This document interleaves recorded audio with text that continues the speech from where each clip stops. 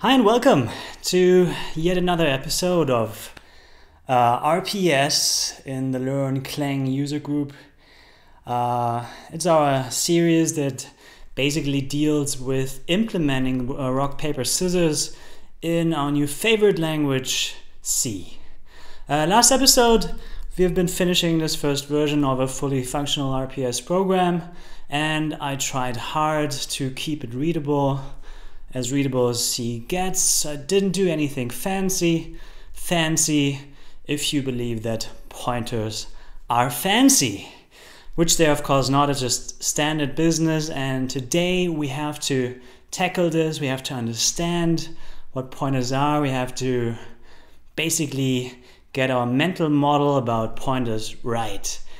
Once you have mastered this, by the way, I think you have pretty much a great idea of C, and you can write a lot of great things. Sure, there's this one and the other thing that you still want to learn, but pointers might be the most difficult thing for someone who is used to interpreted languages like Python. A few of you know Python, and I guess C is quite a different beast, but beasts are to be tamed, and this is what we are doing now. Pointers. That's the topic of today's episode, and I am just having a look through the code to look out for pointers. There are obvious pointers like these character pointers. My choices here, my results here are apparently all character pointers and arrays of these character pointers. So last time we kind of learned that a string in C obviously is typed character pointer. For whichever reason, we will probably deal with that today, just to learn what character pointers are. But there are also some sort of implicit pointers that we probably want to have a look at right away in order to learn what pointers really are. Implicit pointers, what is this? A pointer that doesn't really show itself as a pointer, at least not as obvious as these character pointer guys here. Let's have a look. I give you a little hint by placing my cursor and selecting something. You guessed it. Arrays are in fact just pointers in disguise. And it makes total sense to be pointers in disguise. I mean, it's kind of syntactic sugar to write this. And we are going to learn what this actually means. What does that mean, and why is it a pointer in disguise? Okay, maybe you have to, in order to understand this, we have to get an understanding on how the computer works. You probably heard the term before, and I spare you all the boring parts. Turing machines, right? Computers are just Turing machines, which is kind of the generalized form of how computers work. No matter if it's ARM or Qualcomm or wherever the thing runs, they all run by the same principle, which is the one of a Turing machine. And, you know, to keep it short, and just to tell you how I think Turing machines in my head, they're just basically memory bands. Yeah, how to say that? A band of memory, right? And you can address these individual slots of memory, and each of these slots can hold a certain amount of information. And the machine itself, it just reads individual or pieces of these slots, and then maybe puts them into some registers, which allows it to work with these pieces of information. Then it can do some operation on this data that it just read from the memory bank, and then it will write the result back. And this is basically what a Turing machine is, and this is what our computers is, right? Everything is stored in memory in the form of bytes, right? The smallest unit that we know is a byte. A byte is 8-bit, and 8 bits, well, each bit can just have two possible values, like 0 and 1, right? And 1 byte has 8 of these. And with 8 bits, we have 2 to the power of 8 possibilities that we can, or possible values that such a byte can assume, which is a total of 256 possible values. An unsigned byte, which is the same as unsigned char, for instance, has a value range of 0 to 255, right? Really, I don't want to bore you to death with that. I'm just kind of want to be sure that we are all on the same page here, and we know what a byte is, because these bytes are kind of what we store in these memory banks. And the slots of, each slot of a memory bank, the way I see it, of course, can store an individual byte. And a byte has this value range. And we're going to have a look at this now and really go step by step to understand how using such an implicit pointer really works for the computer. And from there we can go ahead and understand why pointer arithmetic works, and so on. So in order to make it a bit more, to visualize it a bit more, I mean, I've been talking a lot right now and there was not much coding going on. Let's change this. I've prepared a little something that looks like this. It's a memory bank of a very small computer. It's a 4-bit computer. And a 4-bit computer can address memory banks with IDs valued to up to 15. 2 to the power 4. That's 2 times 2 times 2 times 2, which is 16. So 16 is the highest number a 4-bit computer can address. That's the highest numbers it knows. But it's there is no 4-bit computer, I think, because it's not really enough. It's not really useful. But for our purposes, it is very useful because that's the entire memory bank of such a computer that we can basically visualize here. And just to show you what I mean here, the slot address is something we won't change. It's just the number of the memory slot that we will be able to write. So memory slot 0 is this one here. And if we wanted to set it to some value, say 5, then I would do it like this, right? And I will say, okay, slot 0 has the value 5 now, whatever that means. We will get to that in a moment. So this is what we are going to work with. And by the way, as a 4-bit machine can basically store half-byte values, we are going to have a new data type, which is a half-char, okay? And I'm starting with a variable definition here, which is an array of half-chars, which is very similar to our array of integers here, but we kind of changed the data type a bit. All right, so I call it half-char. It's a data type that doesn't really exist for obvious reason, but now it does exist. How do I call it? I call it array A, make it an array, and I initialize it with character values. It's quite useful to know, by the way, that in C, we can initialize individual characters by using these single ticks. So if I want to store, it's kind of difficult to store anything in 16-bit, in a 4-bit variable, because ASCII, if you look at the ASCII codes, I don't know, if I write a 0 here, I think 0 will be having a value above 16, so it can't really store it. But let's just assume we don't use ASCII here, we just use some other coding. So 0 really has the literal value, let's call it 1. So 1 has a literal value 1, and 2 has the literal value 2. Let's just assume it is like that. I'm making up my own rules here just to fit within my little 4-bit prison that I built for myself. I hope this leads anywhere, but I think so. All right, so that's the disguise pointer. And the reason why I call it a disguise pointer is that for the computer, this variable A, it doesn't really hold these two values, but it holds the address of the memory slot with the first half byte of the values that are stored in the array, right? So what does that mean? First of all, I want to put this data here into my memory bank. Let's just visualize this. How would that look like? I'm just picking some slots now that are free. Right now my memory here, by the way, is initialized with 0 all over the place. It's all uninitialized, it's all unused.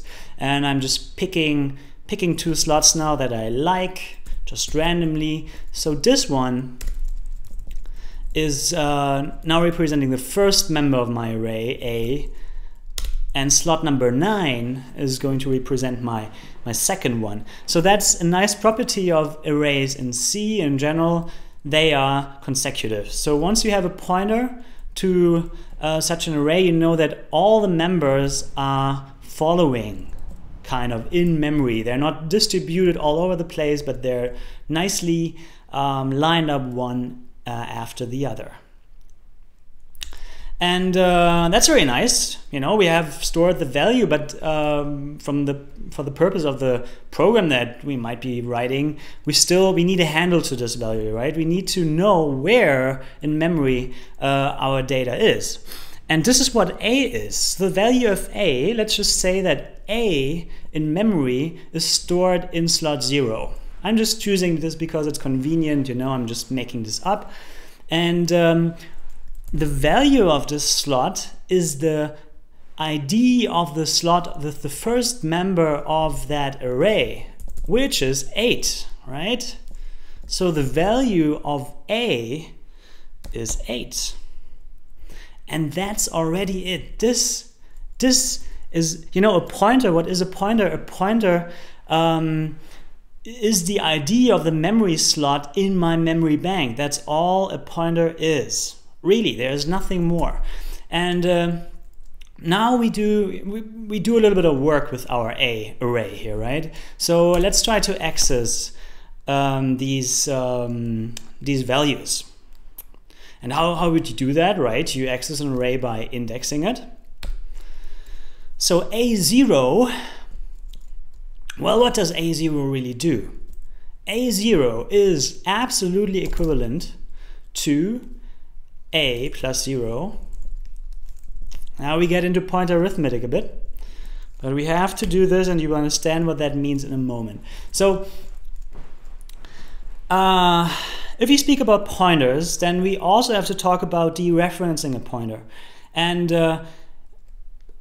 how do we dereference a pointer? That's the asterisk here. That's the symbol for dereferencing a pointer. That's one way of doing it, right? And this is why I'm doing it here. It makes total sense to me. If you dereference a pointer, you read the value the pointer points to. So this means that if I wanted to add an assertion here, well, let's just do it like this. This means that my how did a C assertion work, by the way? I think it's just this. This means that the entry at member 0 of the array is this one, which is this character here. And this assertion will not fail. It is the case because that is the same as I wrote before. Well,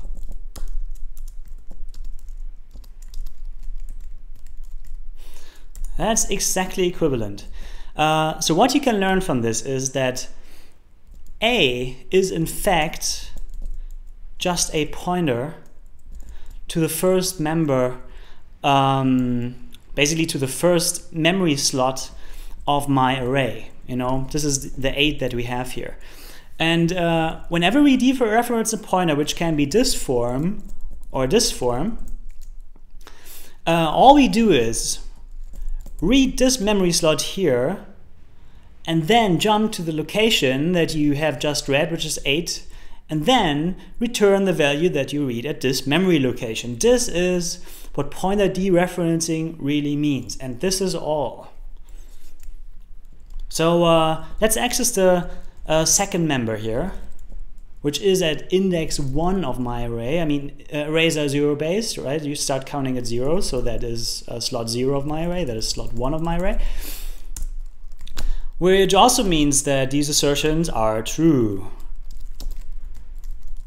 And I hope you know the concept of assert. So assert means that this expression here needs to be true in order for the assertion to succeed. If that would be false, then your program would kind of signal that an assertion failed. It usually crashes, throws an exception, whatever. And I'm using this as a means just to show my assumptions here, to keep track of them. So let's use the secondary form, which is a plus 1 is 2. Because all we say now is, yeah, let's see what we are saying now. Let's have a look at this one, because that's kind of very explicit of what happens under the hood with that form as well, right? It's the same thing, it's equivalent. This is our first little tiny example of pointer arithmetic, right? We remember, I mean, maybe I shouldn't repeat this too often because you have realized this already, right? So if I'm too easy on you, let me know and I will just jump forward and be really fast and make it difficult. But this points to the first memory slot, of our array, right? And what I'm saying is to increment that pointer by the size of one member. This is what this means. This is really important to realize that this one doesn't mean increment by one memory slot, which is always one half char in our case, but to increment it by one member of the array, by the size of one member of the array. In our case, it's quite comfortable because we are storing half chars here. So this one is exactly the size of one half char, right? So this is totally equivalent right now. So what it means is, in our case, how do I write this? This means basically read the value that you find in the memory slot 0, which is 8, then increment it by the size of one member, which is just 1, because the size of a half char in this computer is 1, which equals 9, and then jump to that memory location and return the value there, right? So this is kind of equivalent. I mean, I'm writing this maybe in a subcomment. Does a subcomment exist? Now it does. This is kind of equivalent from terms of computations, like read 8, increment by 1, then jump to the memory location and return that memory location for my program to use. This is what really happens here. And you know, that's already all there is about pointer arithmetic, really. You can subtract pointers from each other. You can add pointers to each other. I mean, let's just say you can advance pointers by doing this pointer arithmetic, and that's really all there is. And we will go through the individual cases in a moment. But first, let's just make it a bit more difficult, right? Let's just make. I mean, I can just leave this here for reference, and we take our memory here and have another example further down. Yeah, the problem with this computer is, well, there's no real problem. Let's just forget the problem. There's no problem. Next thing, in A we store integers, and let's just say that on this system, one integer, let's call it 1 and 2, that in this system one integer is 4 bytes. Let's just see, do I have enough? 4 bytes. So this means that wherever I jump to by dereferencing the pointer, this means that the next four memory slots are my first member, and afterwards I have 4 memory slots of my second member. So to store these two values, I need 8 I've got half chars here, right? Let's just say an integer is 4 half chars, okay? So it's basically 2 bytes in total, but let's just say it's 4 half chars because we work in half chars. We work in half bytes here. Let's just do it like this. It's still the same thing. Even the real computers, of course, use bytes. Okay, so we need 8 bytes.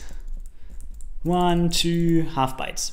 1, 2, 3, 4, 5, 6, 7, 8. So we kind of get to the limit of our memory bank here, but it shall be fine. All right, as I said, the array starts at 8 because we are good with that. But now, all of a sudden, one member, and I'm kind of using a trick here just to signal what this means. One member is now 4 bytes in size before the next member comes. And the value of this guy is 1. It's 1 integer. And the next member value is 2. You know, this is how my memory layout looks like right now. This means that in terms of memory slots, I'm now using much more memory, right? All of a sudden, one member has 4 memory slots, 4 half bytes, 4 half chars. I'm using this interchangeably. You know, I'm kind of changing names all the time, but you know by now that a half char is a half byte, right? It's the same thing. You know what a character is, you know what a byte is. So the next member also has 4 bytes, obviously, because there's no nix types in C arrays. You know, every member in one of those arrays is always the same type. You know, not like in Python where you can store all kinds of objects in an array. No. And C is strongly typed. There's no changing your mind. You know, this is what it is, and this is what it stays for the runtime of the program, by the way. But that's a different thing. So let's do some pointer arithmetic. You know, let's get going here, and let's maybe increase the speed a bit. So let's just access our members here. Well, let's access member. Yeah, let's access members here. Let's just do it. Which is still the same thing. A plus 0 equals 1. So that assertion is still true, but now the math underneath is kind of different, because in order to read that 1, it will read 8, then jump to memory slot 8, but when you dereference the pointer, because the type is now int, the compiler knows to read 4 consecutive bytes and return this as an integer. You know, we don't read 1 of these half bytes anymore. Sorry, I'm constantly mixing up these words. I'm always saying byte when I want to say half byte. I'm confused myself because half bytes are so unusual. But this is what happens. We read 4 in a row. We read basically the size of one member. And if you would use the size of operator here, the size of one member equals 4. Yeah, whereas the size of one member here, and this is valid C code, by the way, so that totally works, equals 1 in case of a half char. And now the whole pointer arithmetic thing comes into play, and is a bit more, I don't know, I don't want to say complicated, but you know, now we have to do some real math here. Awesome. So the memory address that we are dereferencing is 8.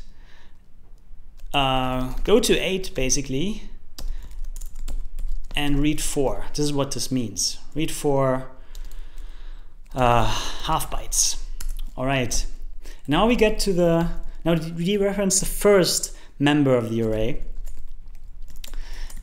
Look at this. You know, I'm still saying +1 because I'm saying plus the size of one member of the array. You know, this is what the 1 means. It's not bytes. If you know, this is the only thing really you have to totally get in your head. This is dependent on the type of the data that you store in the array. And that assertion still holds true.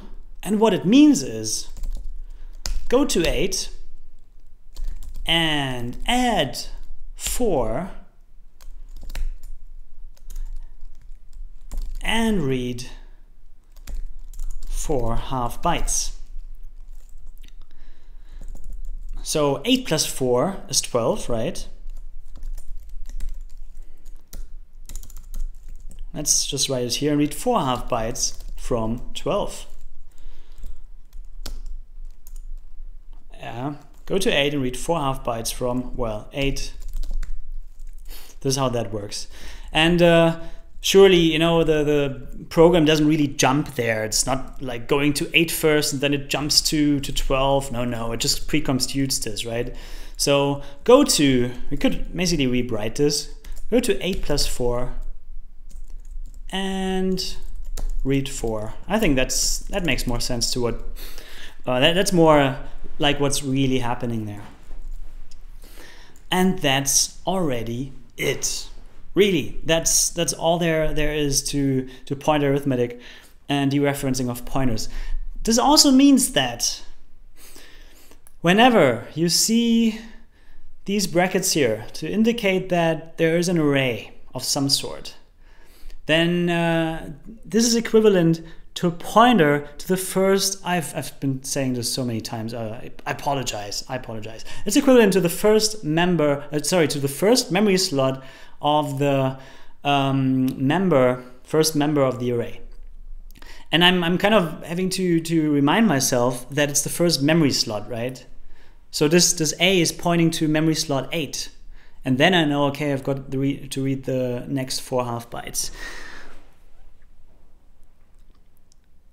There's a very interesting question in the Twitch chat, which says, can you have assert, let's just write it, can you have this form as well? So instead of writing +0 all the time, can you also write this? Obviously yes, because +0 doesn't change the value, so that's exactly the same thing. You can also write this. So that's just dereference whatever there is at that pointer. So that's awesome. You do this a lot, by the way. You know, that's kind of the actual form. I'm just writing it here like this in order to, you know, to make it look very similar to what's really happening there. But yes, that's exactly what happens. And this is what you do all the time. After all, that's a pointer dereference.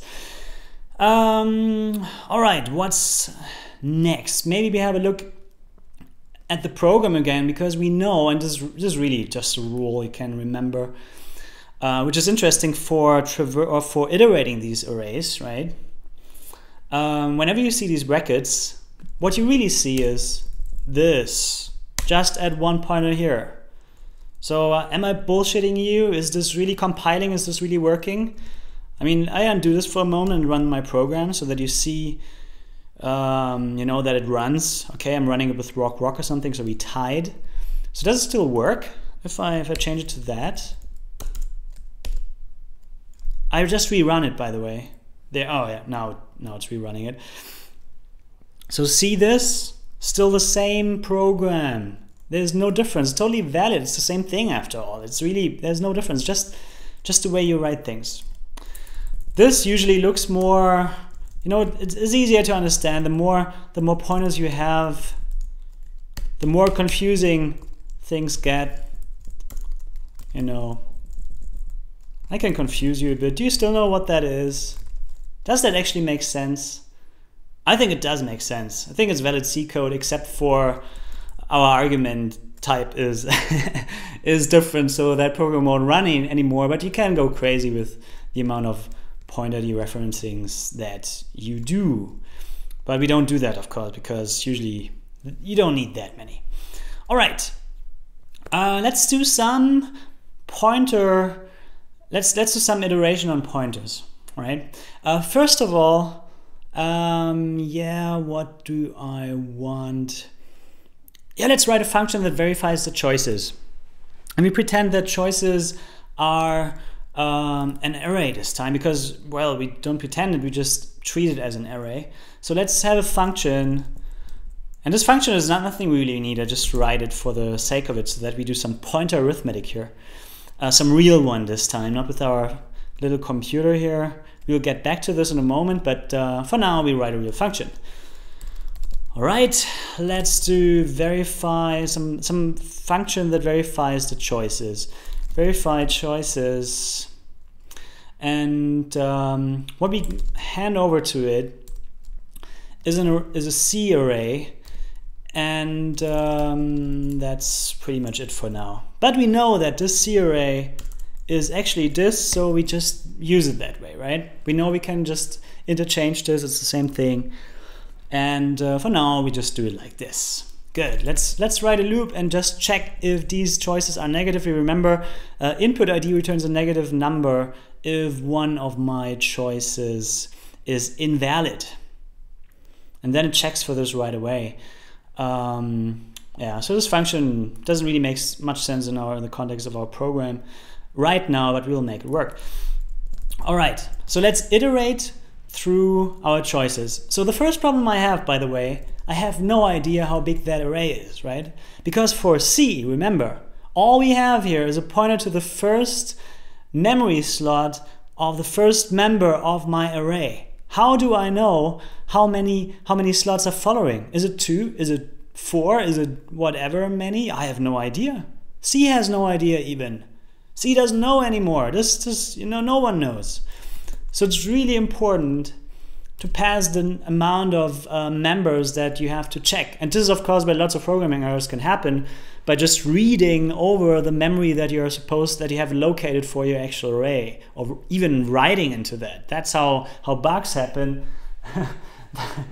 That's really all there is to it. So what we really need is a number here that says how big the array is. I'm just using ints here just not to confuse you with anything. Int shall be fine, even though technically indices to my array will never be negative, obviously. So I could use an unsigned int here, but just not to overcomplicate the reading here, we'll just keep it like this. So I declare it as constant because I am not going to change this. Also, I want to say that I'm not going to change the integers that I'm getting. It's a read-only function, read-only.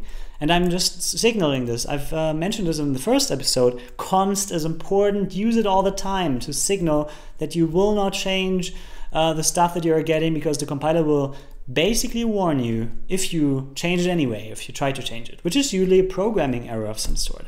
Next thing, let's iterate the array. And now we see something very interesting, but bear with me. Yeah, so we don't have to initialize our loop here. Usually this is the part where we initialize our counter variables or anything like this, but here we don't have to do it because we can just use C, the C pointer. And let's just do this. So C should be smaller than C plus our size.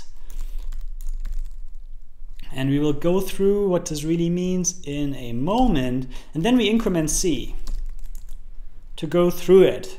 And just to finish this function, if we find something in here that is negative,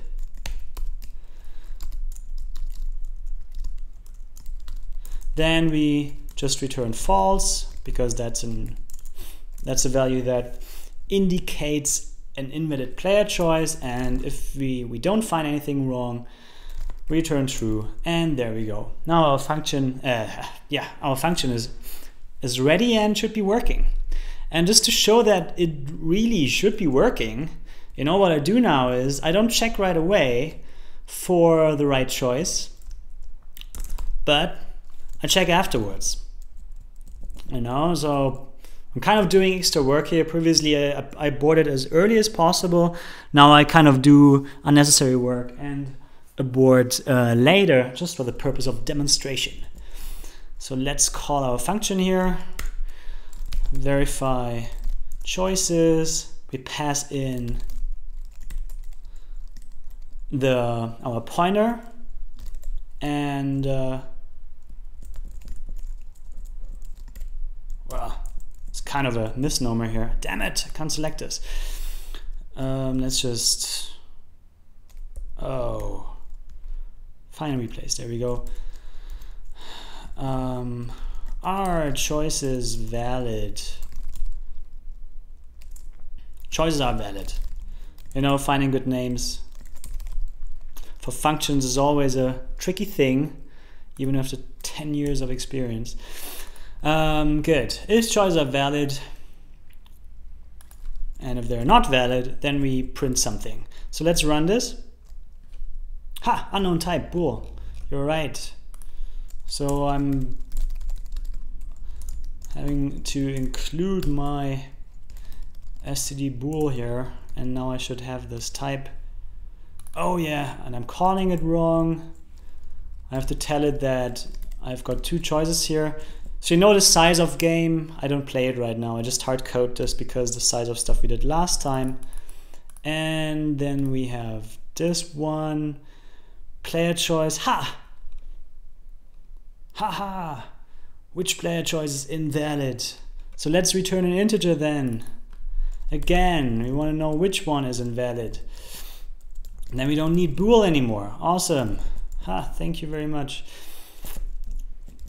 Because I just want to return the which player choice was invalid, and the first one that is invalid we return. So that's also interesting because we get into a new aspect of pointer arithmetic. Actually, we have to talk through this one first, but let's just make it a bit more interesting, shall we?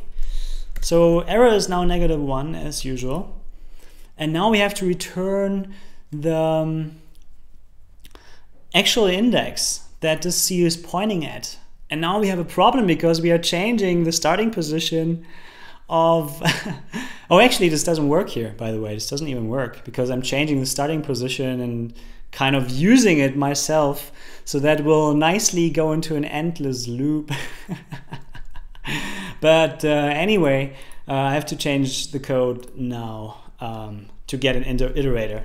So let's have an iterator that we initialize with the value of C, and then we compare that to 1 past the end of our array, and then we increment I and dereference I. And last but not least, we shall now be able to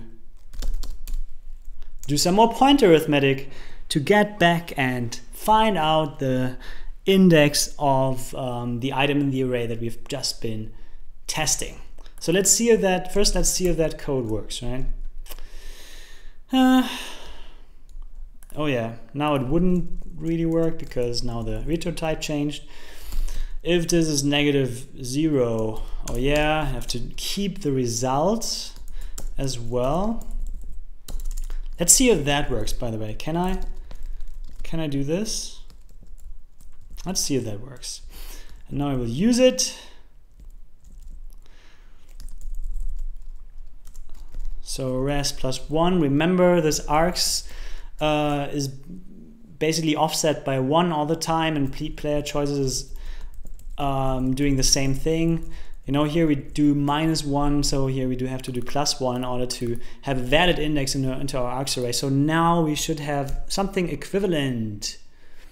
Use of undeclared identifier res, so that doesn't work. Oh, by the way, probably that is invalid C code, but I try anyway. You know, just let me try this one. Okay, that doesn't work. Fine. So we say res equals 0, and what we do now is we assign within. I mean, that's really bad, but I just show you because that is a valid thing in C, and it's a source for lots of bugs. So within the if condition, we can assign variables and then use that L value in our comparison. So that should do something. Okay.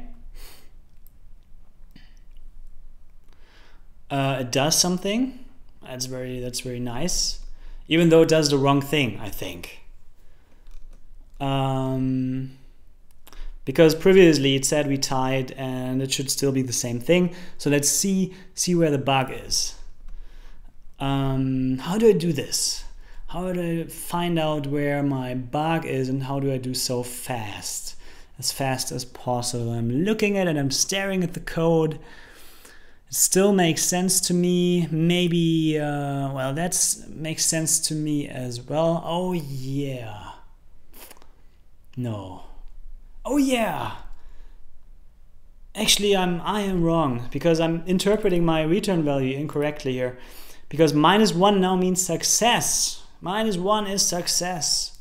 And a positive value is the failed player choice. Oh my god, I'm so dumb. Okay, so if that is greater than -1, makes sense, huh? I don't want to index an array with a negative number here. So that should actually do something. We tied. Good. Still the same thing. So let's just execute it with something invalid to see if it can really do this. So here's my RPS game. Rock, rock. That's the we tied. Rock, rocks. Player choice, rocks is invalid. Please choose one of rock, paper, scissors. So that does in fact work, which is awesome because now we can get in the last 5 minutes that we have. Damn it, the time flies, doesn't it? We can get back to an in-depth discussion of all the pointer arithmetic that you will ever need in your life. This is it. This is it. And by the way, I make it even more interesting for you by doing this. Let's see if that works. Does it work? Does it still build? It does still build and work. Awesome. You know, because that's really what I want. Because I'm not going to change the C. Look at what happens. If I attempt to change C here, the compiler will bark. Read-only variable is not assignable. And there we go. You know, and look at this now. I don't really want to run this program because it would crash, so I will just build it. So if I remove this now and build it, you know, there's no error. Look at this.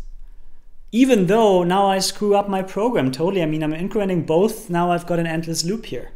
This is clearly, you know, it's kind of a contrived, you know what I want to say. It's kind of a made up example, but it really shows that I now have a bug in here that I can prevent by telling the compiler that I do not intend to increment my starting position of the array, of the pointer, you know. Now it barks, and that's exactly what the compiler is there for. It doesn't only provide you with machine code to run on your CPU in super high speed, no, it also helps you to write decent code, and that's invaluable. All right, so 3 minutes left. I will be quick here. I will try to be quick, really quick. Okay, so what we do is we have a pointer that points to any integer, and we initialize it with the starting position of our array, right? Pointing to the first memory slot of the first member and blah blah. You know the drill. Okay, and then the next interesting part happens. Now we compare our pointer to some other pointer, and this is the pointer arithmetic going on here. Let's go back down here just to see. You know, let's make a new half char pointer, which I call E, which points to the end of my or one past the end of my array, and I initialize with a plus 2. And where does that guy point to now? Well, it points to 8 plus 2. That's the memory slot that it's pointing, which is, let's do the math, 10, right? And in a for loop, what is happening is we compare pointers now. Remember, we had this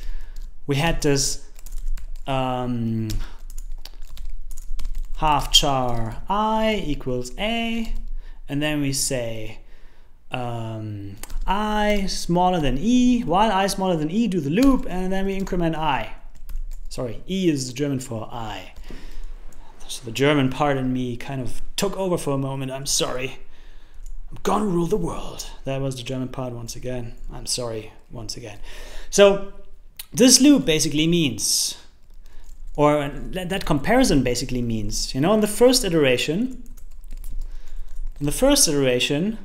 I is 8, and 8 is smaller than 10. In the second iteration, I is 9, and 9 is smaller than 10. And then we increment once again, and then we have 10 is smaller than 10. That is false. So the loop will abort. The loop will stop here. And this is what happens here, right? We compare the pointer values. We compare basically the memory slots themselves. We don't dereference this pointer. We don't do this for good reason, right? We want to compare the memory slots themselves. And that's really it. Those who are well, we can actually look at this thing here, because that's a very interesting thing that can in fact happen. You know, let's do this. I mean, I think in reality this doesn't ever happen, but in this machine it can happen. And then I'm out of time already, but let's just do this. And let's take 5 minutes more just to do the subtraction of pointers that we have above, and then we are through with it.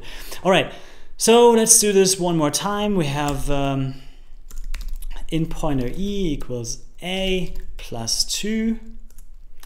So the value in here is now 8 plus 2 times 4, which is 16. And we know that 16 is not a valid 4-bit number, right? And this pointer is 4-bit in size. So what happens? We have an overflow. So in this case, my e is basically 15 plus 1, which becomes 0.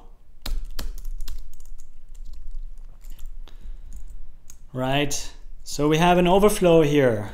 The variable or the value got too large, and we can't actually represent this with a 4-bit number.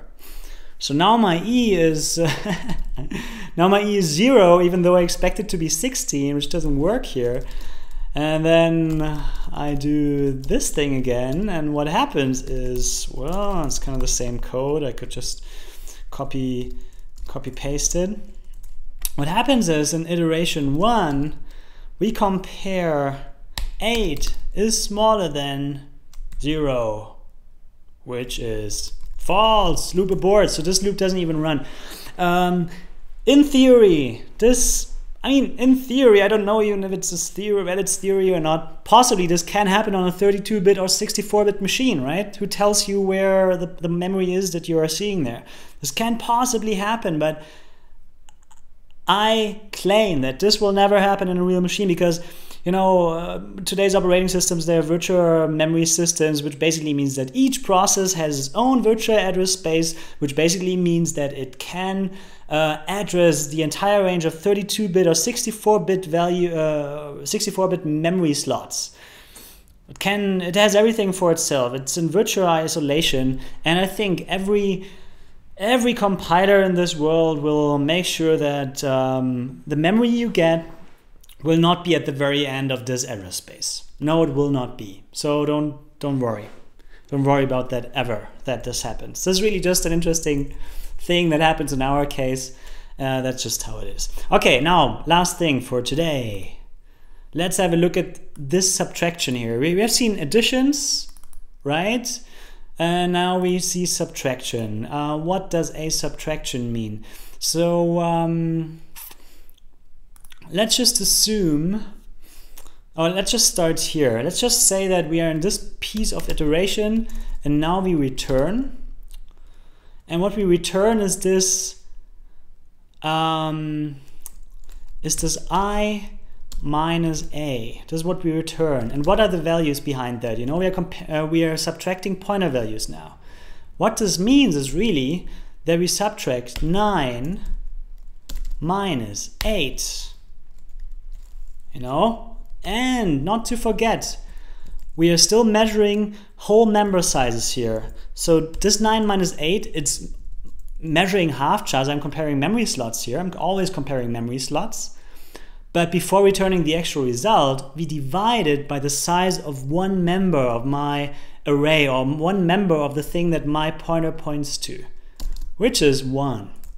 So here, this would equal 1. So as this is the first iteration, the second iteration, second loop, what happens is that we return 1, which is the index that we are at right now. So if we do this here, 1 minus a, which is 8 minus 8 by 1 equals 0, and this perfectly matches the member index of our array, which is, as we remember, this thing, which is that thing. It's all the same. I'm not going to repeat this, but I'm going to show you what it means down here. That looks a bit messy, doesn't it? I think mainly because of this thing. Let's just assume this is 16. Let's assume this is 16 so that we can have something useful here, and then we go through and say I minus a. And actually, let's not use this one. Let's use the second one.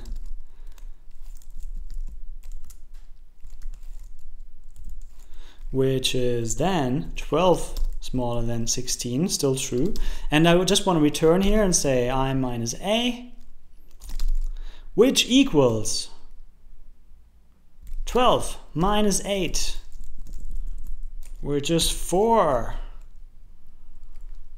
by size of one member, 4 equals 1. Isn't that awesome? So we still get the right index, and I can tell you blah blah blah blah, here it would be 0, would be the same thing.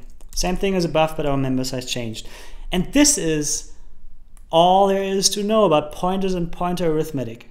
That shall be about my word, one of my last words today. Okay, there have been no additional questions in the chat, so I assume you have understood how that works. I recommend you to try that out. I'm going to leave all this stuff in this file and upload it to GitHub. I thank you all for watching, for bearing with me. I hope you liked it, and I see you next time when we will learn something about complex data structures in general, maybe a bit of dynamic memory allocation. We will use lots of pointers and to reference them. I promise you that. And that's it for now. Have a good evening.